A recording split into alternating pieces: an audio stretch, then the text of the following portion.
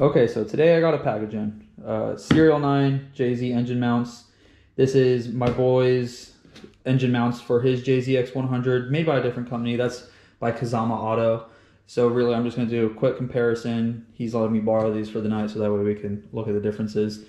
Same engine mounts, right? Just different brands, different companies, a little bit differences. Serial 9, obviously. I got this for $250. Took like maybe 3 weeks to ship. I got it for $250 because I got the pre-order price. Now I think they cost around $275. Pretty quick shipping again. They ship from Canada. I live in Tokyo. This is gonna go on my JZX100 Chaser. These Kazama Auto engine mounts are gonna go on my boy's JZX100 Mark II. So I really just wanted to see the differences between the two, and that's why we're getting this video going on. So let's go ahead and open this guy up. So far I have a couple products from Serial 9. I'm incredibly impressed with just everything about them. They seem like a dope company and I'm really happy to support them. This just looks great. Feels great in my hands. It's pretty light actually, but you can tell it's a solid piece. So I'm pretty sure this is all like solid. I mean, I have no idea. Don't quote me on anything. But the inside's polyurethane if you take this stuff apart. Looks super cool. They got a couple options on these on their website. Apparently Series 1 JZX90 has like one bolt on the bottom.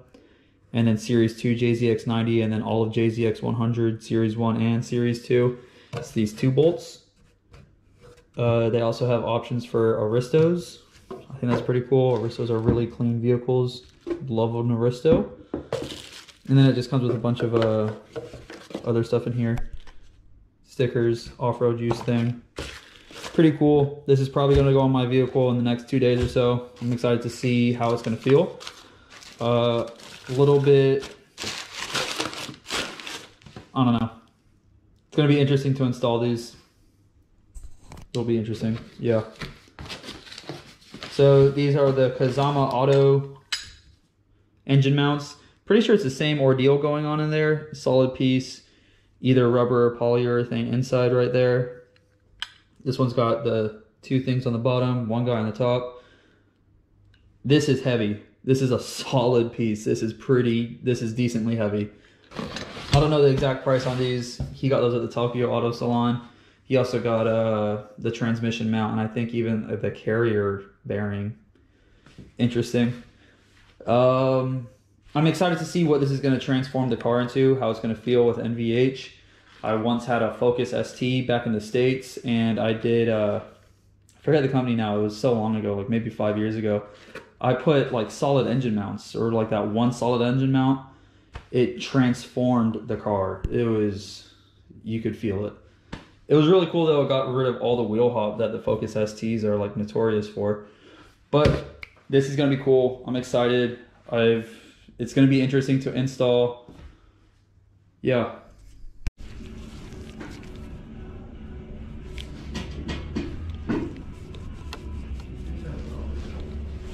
Now, it's okay.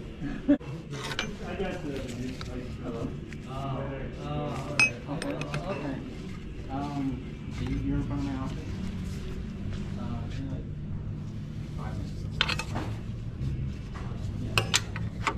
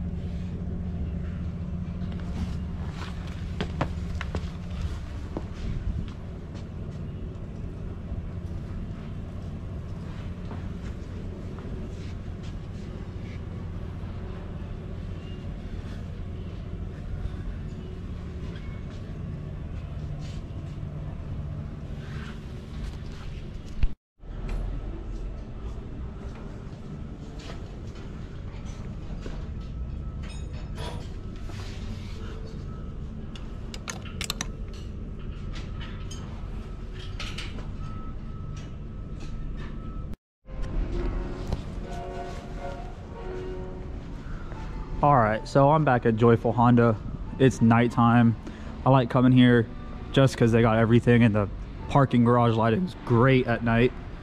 So today I installed the Serial 9 JZ engine mounts into my JZX100 Chaser. Honestly, amazing install. It transformed the whole vehicle. It's in conjunction with the Serial 9 differential bushings. I have steering rack bushings. I have all new tie rods. What the hell is that?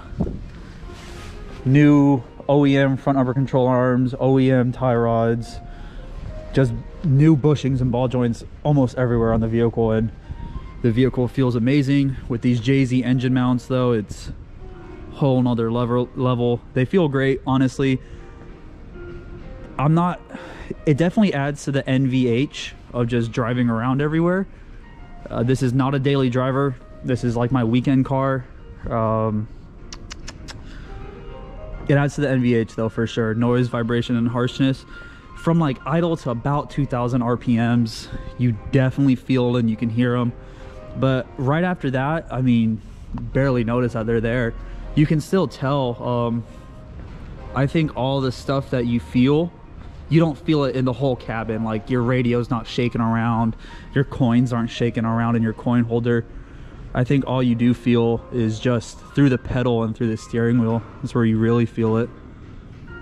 Great upgrade. I got mine for $250. That was the pre-order price. They ship from Canada. I live in Japan. Pretty fast shipping. I think now they cost $275.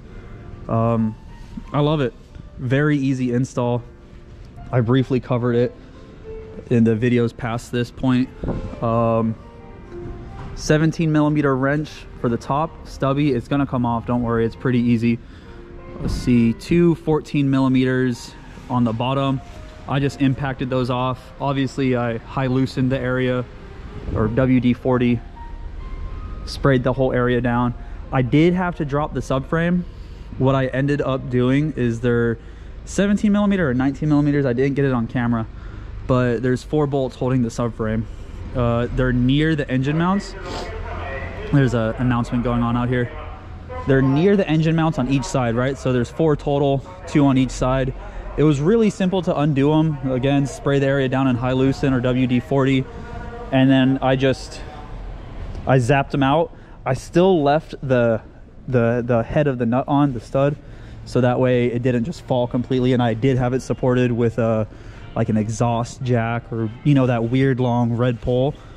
That jack, I held it up in place, and it gave me that extra like 2 centimeters that I needed in order to remove the engine mount. So my engine mounts, I was inspecting them afterwards. They look good. They didn't look horrible and destroyed like in other videos and pictures I've seen, but the upgrade feels amazing. Part of me thinks that somebody at some point, an owner before me, has done the engine mounts, and they put the OEM engine mounts in just because of how easy it was to install and how good they look for a 200,000 kilometer vehicle. Yeah, I'm gonna drive home now. I'll get some blow off valve noises, and I'll get some anti-lag noises. So you're